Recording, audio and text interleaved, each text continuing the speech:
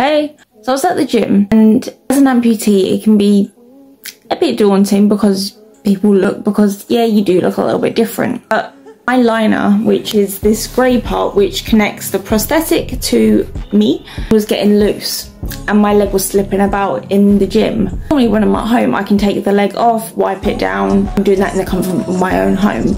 I've never taken my leg off and shown my stump in public, and even on my videos, even when I'm talking about the stump, there's only a few videos that have the stump on it because I'm just a bit self-conscious about it because you can't shave it, it's hairy. Yeah, therefore it was my first time the other day that I knew I just needed to take it off because I couldn't walk properly because my leg was slipping about.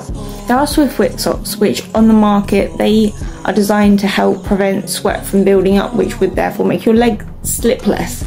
But for me they cause a lot of pain and I can't walk in it because I just get so sore. I wanted to say I was quite proud of myself because I actually took the leg off in public. I sat down on the machine, took the leg off, wiped it down. There were a few looks, but I did it. Just focus on what you're doing. Yeah, if you have any tips of anything else that you use to stop your leg slipping, let me know. Have a great day.